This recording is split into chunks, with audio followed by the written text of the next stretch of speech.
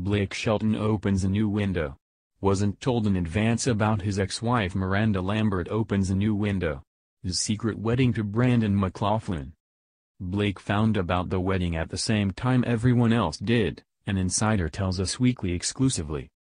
The country superstar, 35, who divorced Shelton, 42, in July 2015 after 4 years of marriage, revealed on Saturday, February 16, that she and the New York Police Department officer, 27, had tied the knot.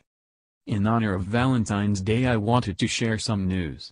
I met the love of my life. And we got hitched. The Little Red Wagon singer captioned 2 pictures from their wedding day that showed her dressed a white lace gown with her groom, who wore a black suit, white shirt and no tie.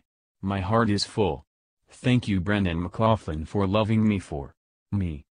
It was the first time she has publicly mentioned her new husband, who she began dating after confirming her split from musician Evan Felker in August 2018.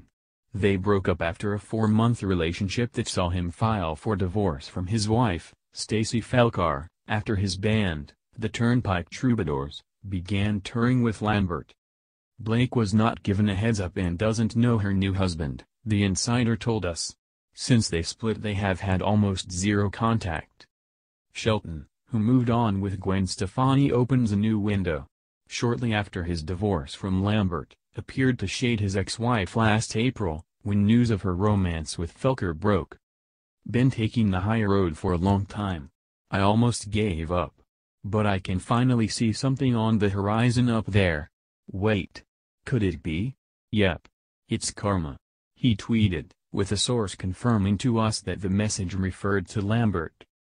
The voice coach previously released a song in 2016, She's Got Away with Words, in which he sang about a lying and cheating ex, who many fans claimed was the Something Bad singer. Lambert and her new husband, who welcomed a baby in November 2018 with an ex, were spotted holding hands and showing off their new wedding rings in NYC hours after confirming their nuptials on Saturday.